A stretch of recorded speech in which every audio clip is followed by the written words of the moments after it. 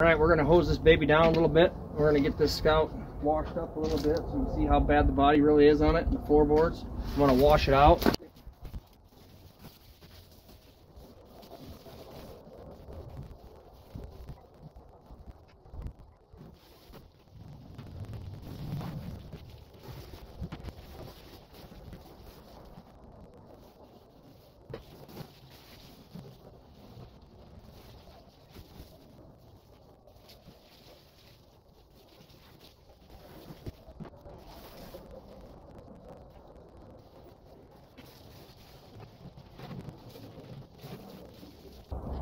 Alright, it's January 11th.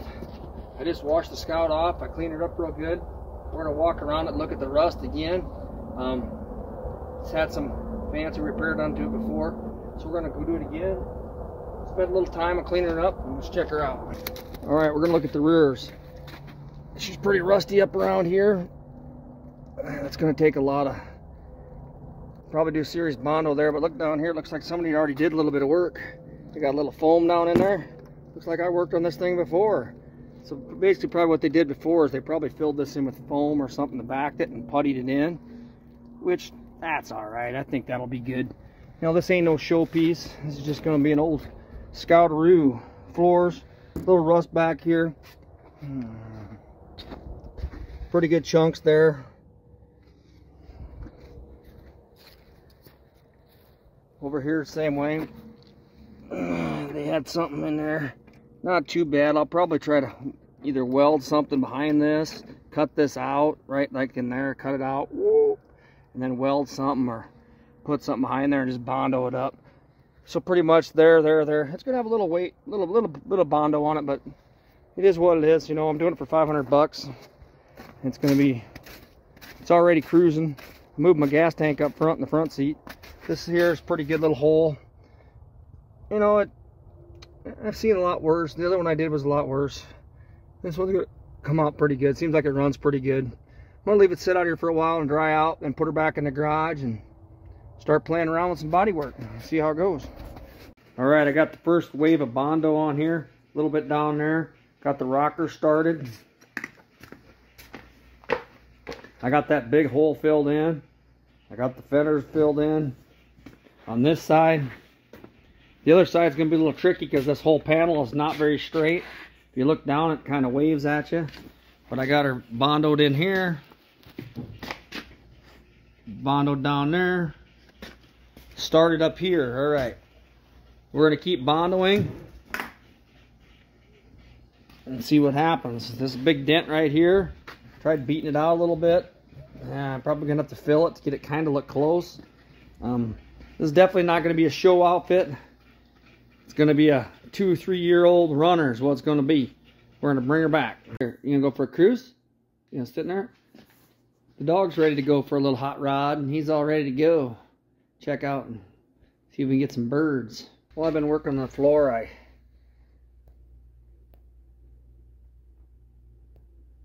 took some pretty heavy gauge metal and I molded it in there. A couple license plates just to give it a floor. I'm gonna probably Bondo this whole area all the way back, and then I'll probably get it nice and smooth, and I'll just probably put some rubberized coating on there or some of that, not Rhino-Line, I think it's that, you know, that it's rubber you shoot on there, and I'll shoot it on there. It's kind of like a bed liner. I'll shoot this all black, and then I'll probably come back and paint it, and it'll look pretty good. That's where it's at right now. Almost have it back together. This is going to be a working rig. Probably a hunting rig. Just a messing around rig. So, you know, I just don't want to be able to see the ground I'm driving. I'm not that particular. Probably going to end up having a gallon of putty in this thing. That's about the most putty I've ever put in anything, but it is what it is. 500 bucks. We're going to get her going. I'm under here looking at the front differential of the Scout, and ooh, that's gross. That's 80-90 weight. Looks more like foam. I don't know what the heck. I'm gonna let that drain out. I'm gonna check that out. What's that? I know we got this seal leaking over here. It must be making it milky, and that does not look good. I wonder if it's over full or if it just got air in it, or that is not looking good. Inside the pan. Must be some water or something in there. Or I'm gonna let that drain overnight. Put some fresh 80-90 in it and see if that does something different, because it's kind of interesting. Looks like sludge, sewer. Oh. Huh. Quite interesting. Alright, I'm out here in the garage and I'm painting the wheels and tires. I got 5 of these white spoke rims. They look pretty good. They're not perfect, but they fit on this Scout.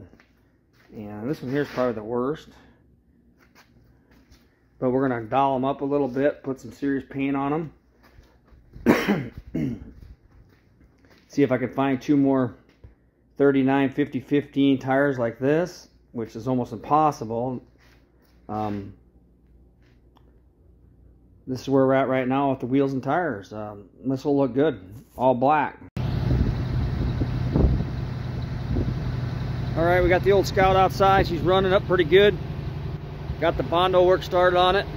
Like the first phase of Bondo.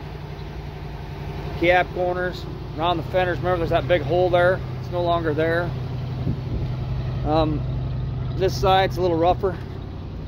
I got her started in. I put some steel on the floor. I bondoed it up. Bondo there. She's coming along pretty nice. Quite a few more hours of sanding, rebondoing. But we're gonna get her. We're gonna get her. She seems to run pretty smooth. Got the front end off already. I'm gonna tape some stuff up. Maybe work on the wheels and tires. I don't know. She's definitely a project. I add a little weight to her, about a gallon of mud in her right now, so, and I'm not done yet, so she's definitely going to be a work truck, not a show truck.